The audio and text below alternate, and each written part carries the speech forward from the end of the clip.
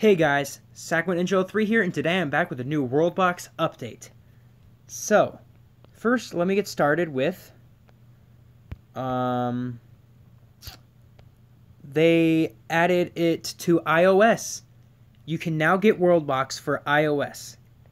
So all you Apple lovers out there, you can now play it. I need to tell this to a lot of my friends that wanted this game, but they couldn't.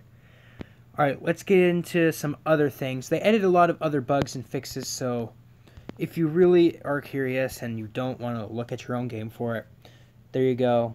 Some other stuff. Alright. You can pause the video if you want to see. First off, they updated a new animation to Santa Claus.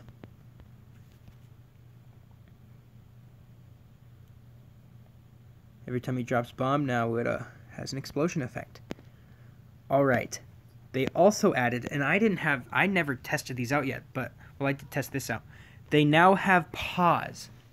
As you can see, it pauses it. Hey, now I can actually see what he looks like.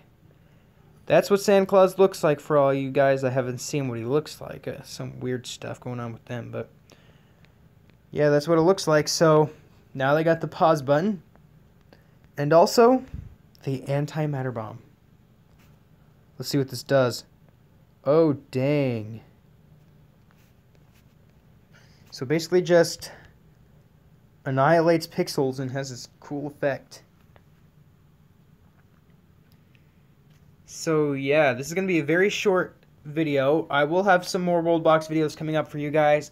Comment down what you would like to see. Join my Discord and suggest some videos. So yeah. Anyways, guys, that is the new update. Thanks for watching, and bye.